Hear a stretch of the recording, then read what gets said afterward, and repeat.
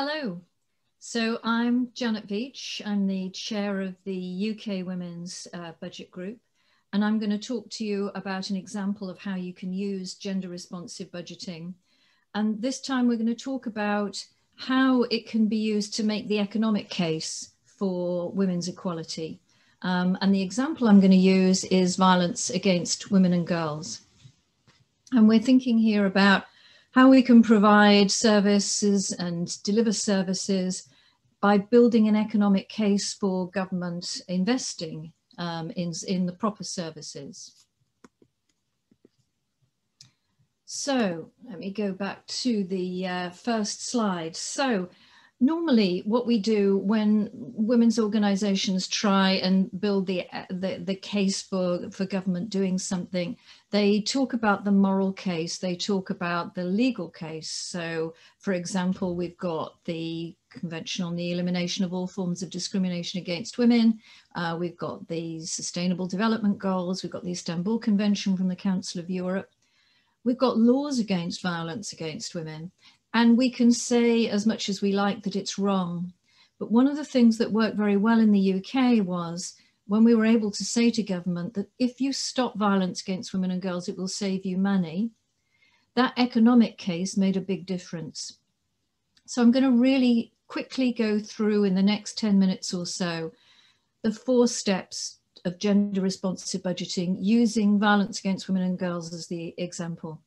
And the 4 simple steps that everyone can follow to do this are, first of all, gathering the right data. Secondly, how do you give a voice to the women and girls who are most affected by this issue? What analysis can you do? What resources have you got to develop your analysis? And monitoring the results. So making sure that you can evaluate whether what you've done has been effective. So let's look quickly at step 1, which is gathering the data. In the UK, we started off not having very much data, and I'll come back to that later. But once we were able to make the economic case, we were able to use the data we had and improve on it. And you can see here that I've shown the figures for sexual offending in England and Wales. Very high rates, more than 2% of the population, and women 4 times as likely as men to be affected. We have the Crime Survey England and Wales, which shows that 25% of women have suffered from some form of partner abuse over their lifetime. And then we see at the bottom the statistics that show the link between economic autonomy and poverty and your vulnerability to violence. So if your household income is less than 10,000 a year, you're much more likely to suffer from domestic violence than if your household income is 50,000 a year. And if you're living in social housing, which is where most people on low income live, again, 3 times as likely to suffer from partner abuse as if you owned your own home. So these are the kind of figures that are really important to be able to demonstrate what the problem is and why something needs to be done about it. And it's making this kind of case that it has enabled us to improve on the number of services that are provided and the quality of those services. So step 2, I said, was voice, making sure that we're listening to the women in the community to find out what the problem is. And for this, one of the ways in which we did it was by improving the Crime Survey England and Wales data collection. So this is a survey that's done every year, about 30-odd thousand, a little bit more sometimes in the sample. And it's done through what they call a self-completion module, which means that where you're asking questions specifically about domestic abuse, sexual assault and stalking, the person who's doing the survey hands you the tablet computer and you're able to answer these very sensitive questions yourself. And that means that this figure of 14% will disclose sensitive issues face to face. Only 14% of women will do that in an interview. We got 4 times that number when we started to move to this self-completion approach. And this has provided us with the most reliable source of data so far. And what was the role of the Women's Budget Group in this? Well, we're an alliance of feminist economists, and we worked with women's violence services because those services were able to provide us with the frontline data on costs and demand.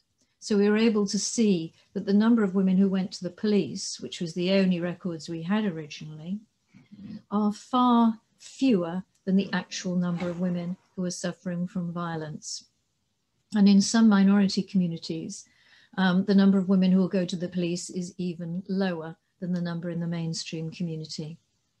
And our economists did the number crunching for this and provided the analysis. And then we were able to put the economic case to government, saying, this is how much violence there is. This is how much it's costing you.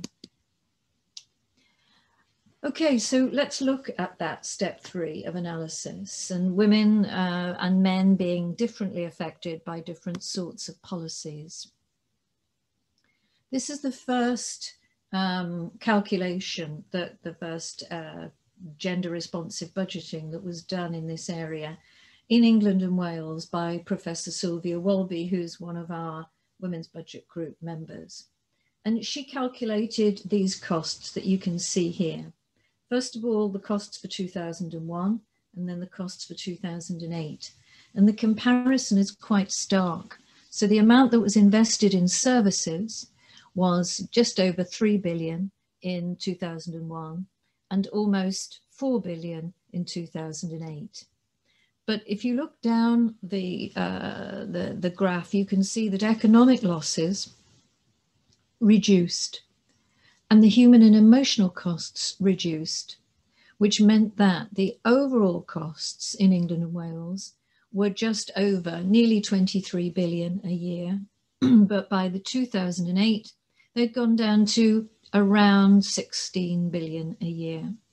And what that meant was, because we'd made this greater investment in services, we were able to see a big return on investment. The economic losses had reduced and the human emotional costs had reduced as well. And this is what I mean when I say that being able to make this economic case was the thing that made a difference to us being able to ask government to invest in services and in prevention of violence. And step 4, we look at evaluation. So let's have a look at what's actually happened. What's actually happened is that government has now taken over making this economic case and doing these costings. We no longer have to do it in the civil society sector. And government's own calculations now show that domestic violence alone costs around £66 billion, so much more because these are now much better quality figures than the ones we were able to produce.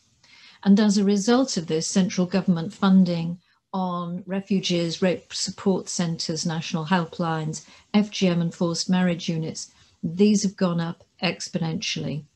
And we've introduced a new system of funding rape support services out of the victims levy, which is an extra amount of money that all victims, perpetrators, criminals pay. When they're fined by the court, a certain amount is allocated to the victims levy.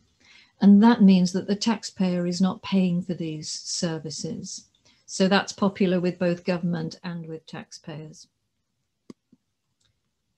Okay, and then finally, I've given you some links to further reading if you're interested in seeing more about how this has all been done.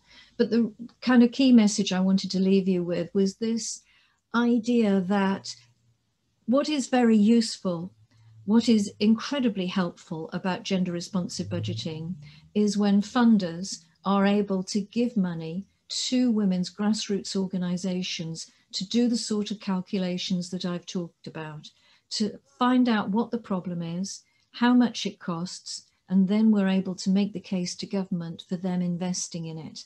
So an investment in making the economic case, in doing the gender responsive budgeting, is able to leverage much more funding from the state and from the EU.